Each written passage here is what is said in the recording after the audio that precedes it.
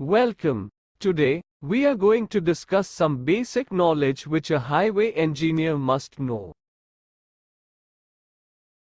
Question 1. Do you know about types of road pavement? Roads are classified as flexible pavements and rigid pavement. Question 2. What types of soil are well suitable for subgrade? A1A, A1B, A2-4.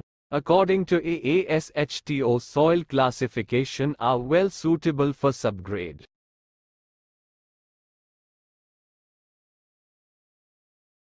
Question 3. What is structure of flexible pavement? Flexible pavement has 4 main layers: 1 subgrade, 2 subbase, 3 base, 4 asphaltic course. Question 4. What is wearing course? Wearing course is the top asphaltic course used for providing comfortable drive. Question 5. What is CBR? CBR is termed as California Bearing Ratio. It is a measure of the strength of the subgrade of a road or other paved area, and of the materials used in its construction. Question 6.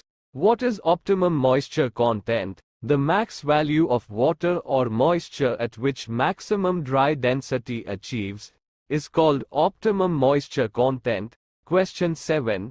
What is PGL? The profile grade line, PGL, is a longitudinal section taken along the center line and shows the elevations to which road is built.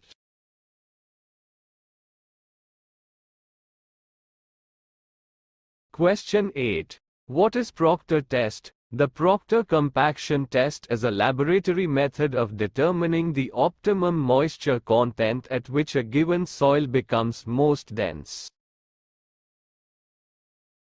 Question 9. How the compaction quality be controlled in the field?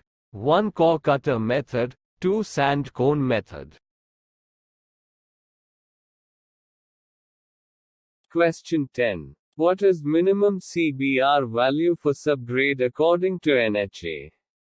According to NHA specifications, for top 30 cm, CBR shall not be less than 8%. Please subscribe my channel. Thanks for watching.